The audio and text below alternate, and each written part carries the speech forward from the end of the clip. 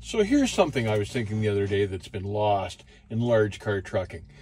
Part of the best part of going long haul trucking was being inside the truck. It wasn't important enough that you had a cool looking truck on the outside. You spent all your time inside. And there was some stuff that really made the driving experience nicer, like a wood steering wheel, the gear shift, and toggle switches. These days they've replaced the toggle switches with rocker switches. It's just not the same. The wood steering wheel makes it so much nicer for some reason. It's relaxing to hold on to, and the gear shift, you just can't replace it.